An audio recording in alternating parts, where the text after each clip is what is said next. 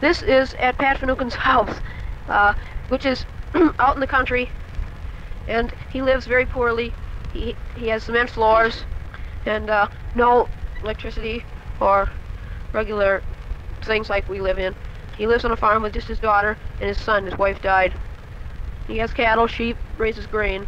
This is a view out of his, well, more or less, dirt yard in front. That is cow and a little house up on top of the hill.